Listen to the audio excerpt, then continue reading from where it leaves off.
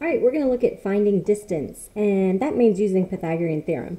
So what we learned this year was that if you had 2 points, you could use Pythagorean Theorem to find the distance between those 2 points. So let's see, we'll just make up, how about 2, 1, and -3, -2. All right, if we were to graph these points, and I have a few graphs from an earlier video. If we were to graph these, the point 2, 1 is right here, and the point -3, -2 is right here. And what we want to do is find the length of that piece right there, which is the distance. And what we did was we made this into a right triangle and then used Pythagorean Theorem. So what we need to do is figure out the length of each side. So it looks like this side is 3 pieces long there. And if we look across this side looks like it's 5 spaces there. And if you look at our ordered pairs, it makes sense because -3 and 2 are 5 spaces away from each other, and +1 and -2 are 3 spaces away from each other.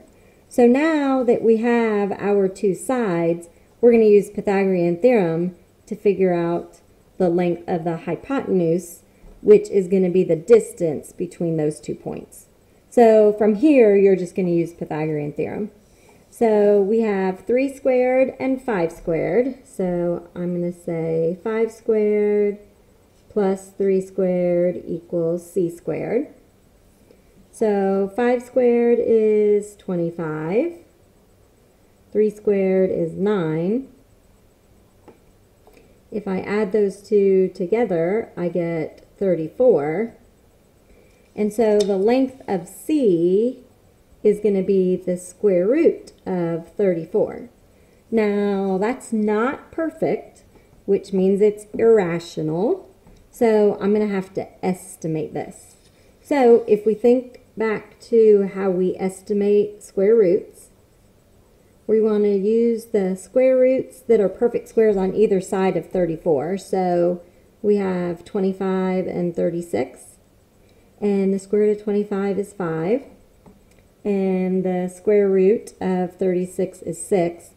And approximately in the middle is going to be the square root of those 2 numbers multiplied together. So 5 times 6 is 30. So that's a little less than halfway, because if you look here, there's 5 spaces here and 6 here. So it's a little less than half. But we're going to just say that that's about 5.5. So now if I look, I know the square root of 34 is going to land on this side. It's going to be closer to 6 than it is to 5.5. So I'm going to say that it's about 5.8. So the distance between those 2 points is 5.8.